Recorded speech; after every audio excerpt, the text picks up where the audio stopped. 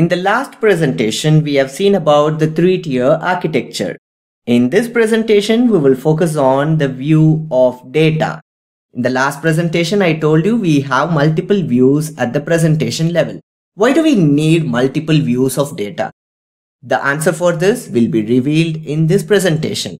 Before we step into various views of data, we need to understand what is data abstraction. I'll explain data abstraction now. We know basically the primary goal of any database is to store and retrieve the data conveniently and effectively. And obviously we need storage for doing this, and this storage may involve simple or even complex data structures. We have already seen about this in the second presentation of this chapter. If you want more clarity, I request you to watch my previous lecture titled DBMS definition. And now we will focus on the data abstraction, means hiding the complexity. Why do we need to hide the complexity? In order to understand data abstraction, that is hiding the complexity, let's take an analogy for better understanding. Let's assume we have subscribed to a milk vendor, and every day we are getting milk packets delivered to our home in time by the milk vendor. Let's imagine there is some delay in the delivery of milk packets for a particular day, and we are interested to know the reason for the delay in the delivery of the milk packet. Let's say we are inquiring the milk delivery agent regarding the delay. The reply obviously from the milk delivery agent will be the reason for the delay. And if he gives the reason that his alarm was not working and that's why he was not able to wake up on time, that would be sufficient for us. Instead, if the milk delivery agent replies as that he has gone to the bed last night at this time and he has woken up twice and slept again, alarm which he has set has disappointed, he still continued sleeping, it was 6 a.m. already for him but still he was sleeping, it was 6:01 a.m. and still he was sleeping, and blah blah blah. Who needs all this information? We wanted only the reason for the delay. In other words, we want a short and sweet answer. To be precise, we want abstract data, not the complete data. Though we may have encountered complexities, but we want only abstract information. So we are focusing on hiding the complexity and providing only the essential details. That's what data abstraction is all about. In order to do that, we have several levels of abstraction. We know basically in a three-tier architecture, we have three levels. Likewise here, we have three levels. The first level is the physical level. The second level is the logical level. And the third level is the view level, which is at the topmost level, the user level. In this presentation, we are going to see all the levels one by one. So we are sure that there are three levels of data abstraction. One is the physical level, the other one is the logical level, and finally we have the view level. Multiple views are there. Let's see all the levels one by one in detail. And the topic now is the various view of data. And we know basically there are three levels. The top level is the view level, followed by the middle level, the logical level, followed by the bottommost level, the physical level. Let's start with the first level, the physical level. What's this physical level is all about? This physical level is actually the lowest level of abstraction. Now we know this physical level is actually the database level. The physical storage is involved. We know databases are actually stored in the physical medium, right? It may be a hard disk or SSDs, any physical medium. And that's why it is the lowest level of abstraction, and it deals with how the data are stored, because the data are actually stored in this level. The database actually exists in this level, and that's why this level deals with how the data are stored.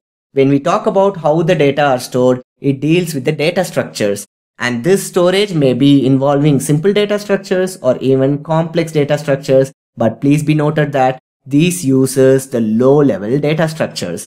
In case we are storing multimedia data in the database, then obviously the data structure would be complex data structures.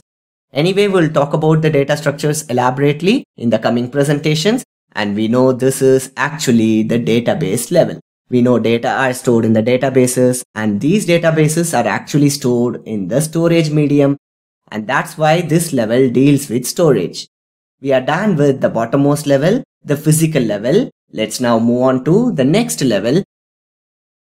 We know physical level deals with how the data are stored, and this logical level deals with what data are actually stored and what's the relationship among the data stored.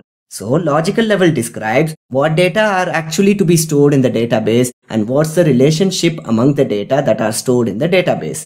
No worries, when we see relational database ER models, we will understand about the relationship among the data. For now, just understand this level, the logical level, deals with what data are actually stored.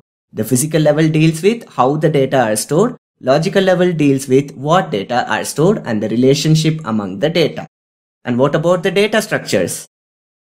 For example, if we are storing the entire database, this entire database may be involving simple data structures or even complex data structures, but storing the data physically at this level, at the physical level, involves more complexity, but at the logical level, it may use only simple data structures. Just see, at the logical level, we use only simple data structures, but at the physical level, we use complex data structures. How these simple data structures interact with complex data structures. That's what this point, there exists physical data independence. What do we mean by this? And we know this logical level is at the application level, right? This is at the application. Now the applications actually do not depend on the physical level or the physical schema. Don't worry about the term schema. In the next lecture, I will explain about schema elaborately. For now, just understand the structure of the database is referred as schema. So when we have the existing structure at the physical level, and when we make some changes in the logical level, it doesn't mean that we need to rewrite the entire structure in the physical level.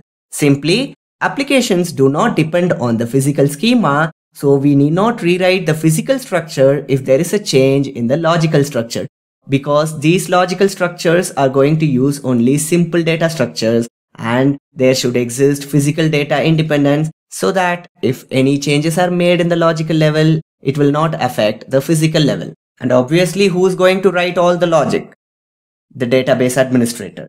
What to store, how to store, everything is done by the database administrator. Of course, he is involved in all the levels, but the actual logic is involved in the logical level.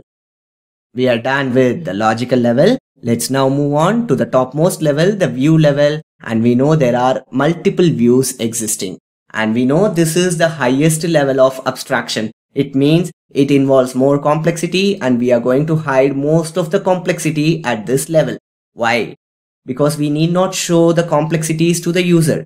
Say if a user wants to transfer fund from one account to another account, he should be given with the option how to do the transfer. At the back end, at the logical level or at the physical level, multiple complexities are involved. We need not show that complexity to the user.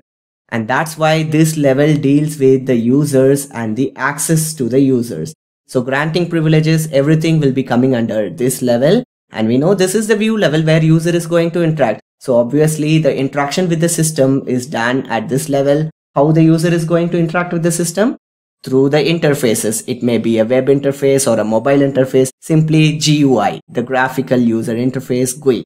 And also this level is going to interact with the next level, that is the logical level, where application programs are written. And as mentioned, multiple views exist in this level, and of course we need to focus on the security of multiple views. How multiple views exist in this level? We know all data are stored in a central place. Let's take banking environment. A normal user will be able to access his own data. A teller may access some more data than the normal user, but he will be able to give assistance to the customers or users with the basic details. Think about the bank manager. He'll be obviously having more privileges when compared to other users in its branch. And what about the regional manager? He or she will have more privilege when compared to the branch manager.